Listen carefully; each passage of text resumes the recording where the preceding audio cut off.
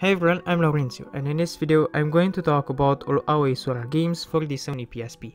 Aoi Sora no Neosphere, Nanoca, Flanka no Hatsumei Koubouki are games with too much story.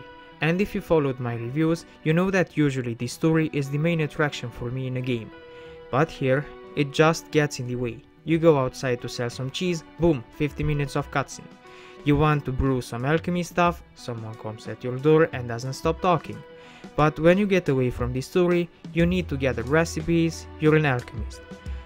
So you get to research milk, learn to make cheese, research a virus, learn to make a vaccine, research stone, learn to make cement, research that cement and you learn to make concrete.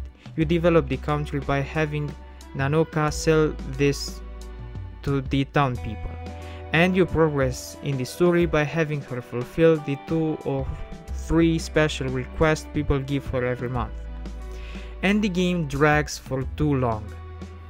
I didn't like the game. For me, it was boring and with way too much story in the way of the gameplay. But if what I've said sounds interesting to you, you should try the game out. I mean, it's very popular, at least in Japan. By my internet searches, it seems that the game is popular.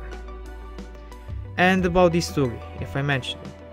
You play as Nanoca Flanka and have to rebuild the town by building gadgets and doing alchemical research. You improve the way of life and the cities you are in with your inventions that you sell to the town people. Also, in case you play the game and like it, just know that they released a DLC. They released Aoi no Tristia 10th Anniversary Memorial Pack in 2012.